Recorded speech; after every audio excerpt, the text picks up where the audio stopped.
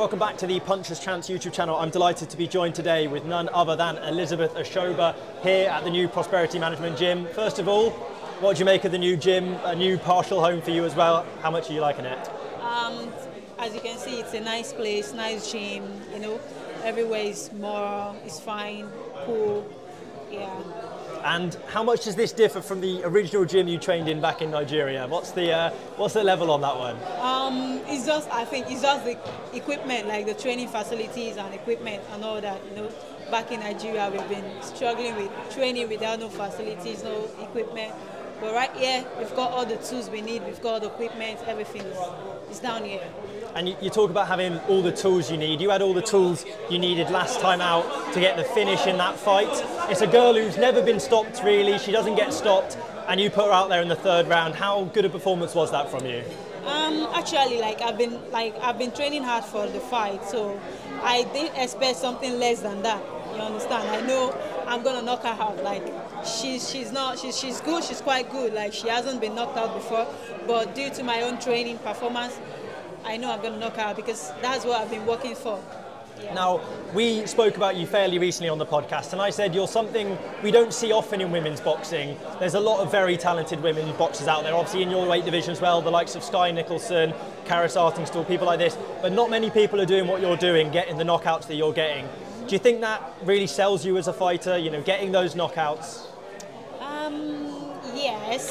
Yes, and I think it's just, my power is just natural, like, it's just a power from God. It's just natural. It's the Nigerian power yes. It comes from. So, I mentioned Karris Artingstall, and you were on Sky Sports recently, and they mentioned that you would possibly, or whether you'd be up for that fight, and she's rumoured to be fighting in Wales coming up soon. Yeah. I don't think that's been announced, but that's what we're hearing.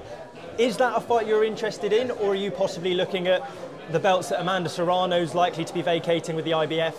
Actually, like, I'm looking forward to the big fight, to world titles and all that. But I just got out Karris, like, I can just fit in. I think she's got no opponent at the moment. Like, I don't know, but it's gonna be a good fight, like, to just show people how women boxing is going now at the moment, like how we can do more better. You understand? But I was looking forward for a good fight, like for a world title, a big fight like that. You know?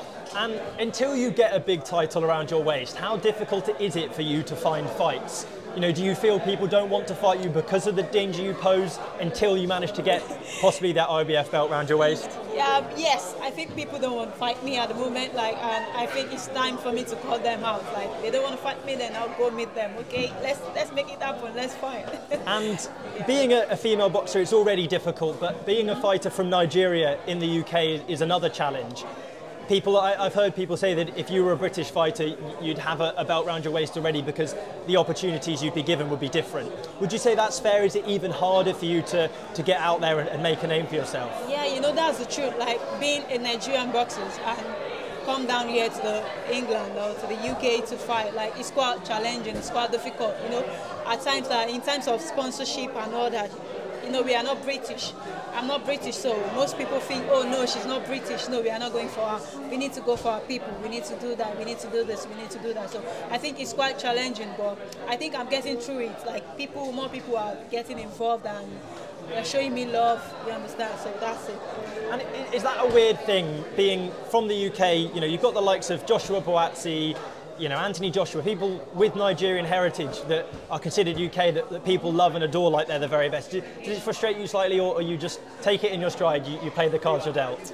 I'll just take it, like, you know, it's quite challenging though, but I'll just take it. But we can see people from Nigeria as well making it in the UK, they are making it a lot, but I think you just have to, you know, it's just time, it's just a matter of time.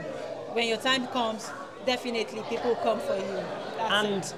Having Sean Murray obviously helping you and managing your career and getting you the fights you need, how much confidence have you got that you're going to get to where you need to get with someone like Sean doing so much for you as he has? With the support of my manager, my team, like, I'm very confident, 100%. I'm going to get there. Like, we're working on it, and we're going to announce a big fight coming soon. So I'm confident, 100%. Like, my manager is there, my team is there, you know, they are all supporting me, so we're getting there soon. And you say you've got a big fight coming soon. Is that a fight you know who it's going to be in front of you, or is it a big fight? Actually, I'm going to keep that. It's going to be announced very soon. Okay, well, we look forward to hearing it. And thank you again for your time, Elizabeth. Thank you very much. All the best. All right, thank you.